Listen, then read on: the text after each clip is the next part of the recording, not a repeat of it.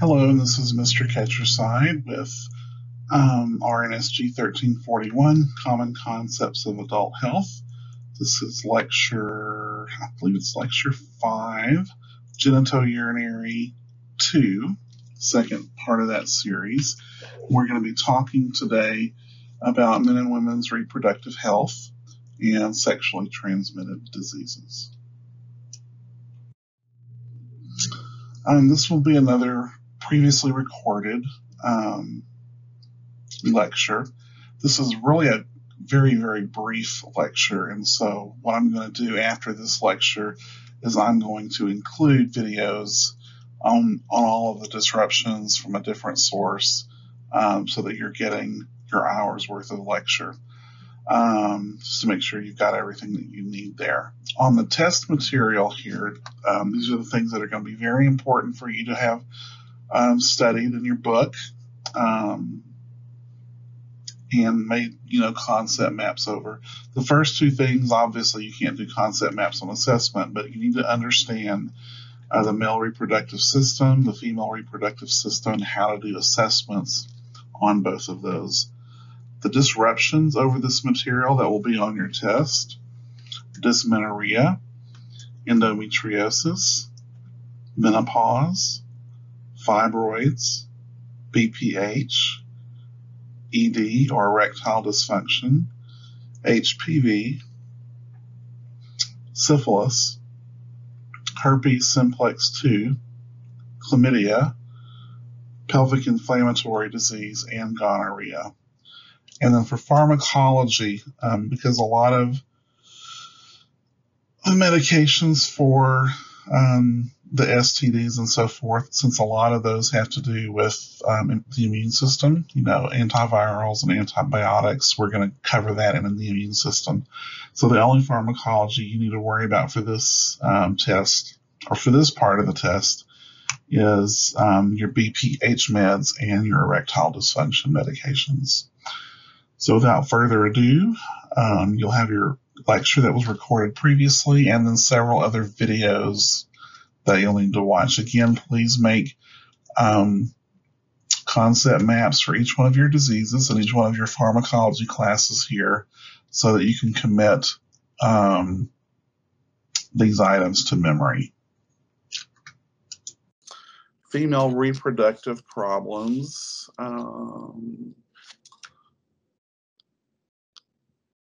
We're going to have dysmenorrhea, endometriosis, menopause, fibroids.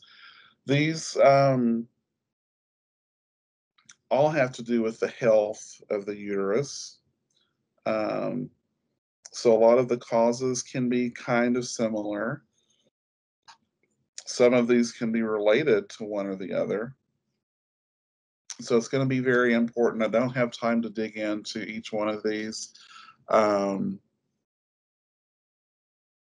But maybe one of our female students can give us kind of a 2-minute synopsis on dysmenorrhea, endometriosis, menopause, and fibroids really quickly.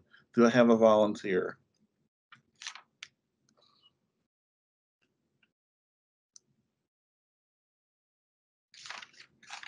Okay, which one is it that you're asking about?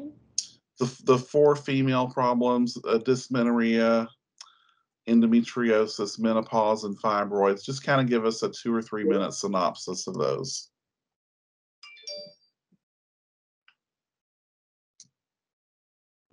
Okay, so dysmenorrhea is just like a painful abdominal cramping, just like a pelvic, I guess when you have like a pelvic disease, stuff like that. That's dysmenorrhea.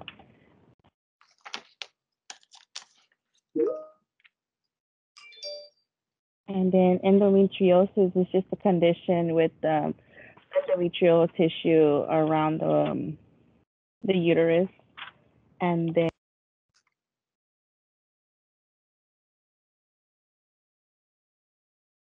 kind of cutting out. And then menopause. Menopause is just the time where women stop having a menstrual cycle. Right. And what's the definition for menopause? How long do they have to go? The definition for menopause is, well, usually it's the average age of women who start at 52 years old, but they can vary between 40 to 58. So what I guess my question is how many menstruation periods do they have to miss to be diagnosed with menopause? Oh, a whole year. A So whole year. around 12 12 months. months, 12 12 months. months. 12 months. Very good. And I think there was one more, fibroids.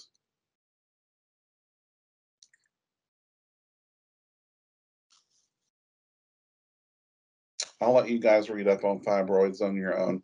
I'll talk about the two male problems real quick, BPH and ED. Benign prostatic hypertension I was or, on mute, right? huh? That's because I was talking and I think I pressed the mute button when I was talking about the fibroids with the leiomyomas. I'm sorry. I Nope, forgot I was on mute. don't worry about it. BPH, basically, this is different than prostate cancer. It's not the same, but it can be a precursor to it, and it's just where you're over time, especially if you have comorbid conditions, um, your prostate will enlarge and impede the flow of urine. I'm sure we've all had a dad or a granddad, or maybe some of us are old enough to where it's starting to happen to us. Um, and typically, there's some things you can do to slow it down, slow the growth down. There's some medications you can take. Um, and also, there are procedures that can be done. TURP, transurethral resection of the prostate, is basically where they go in there and do a rotor-rooter to open the passageway up. It's very bloody. You have to have constant bladder irrigation while that's going on, and that has to be watched continuously. Um, can be very painful, but it's also very effective. And ED is what it sounds like, erectile dysfunction. Um, and that has to do, what they're finding more and more, this actually has a lot to do with your cardiac health. This is kind of the canary in the gold mine. If you've got really bad ED, and it's not because of medication that you're taking, it might be due to your coronary, it could be due to atherosclerosis and all of the conditions that go along with that. There have been people who have reversed their cardiac disease through exercise and diet, and their ED completely disappears, even though they've been told this was something they were going to have to suffer with the rest of their life. And then there's medication for that too, just usually the medication we use for that, and it's discussed in your pharmacology book, really focuses on sexual relations and how to manage that with that.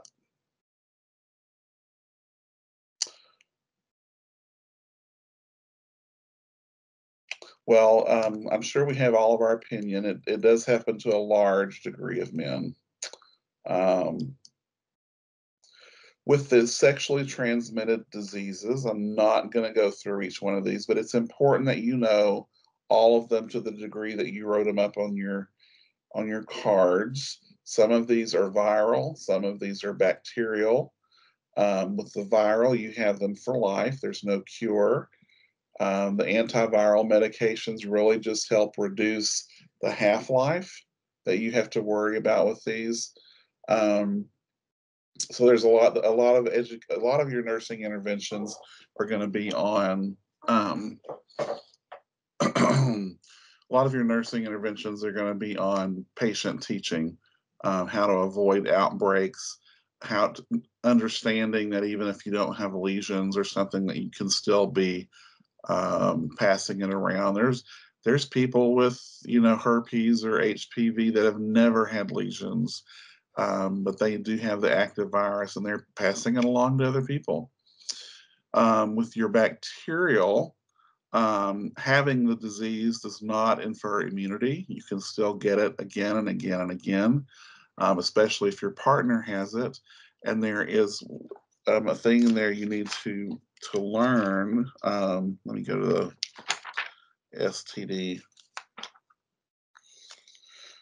page real quick.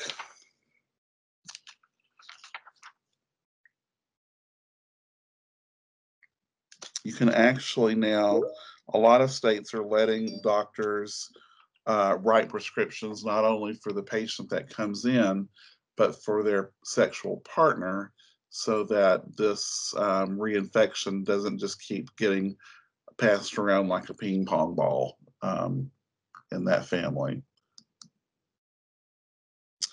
This is chapter 52, the STDs that are in chapter 52. Mr. Beasley, did you have a question?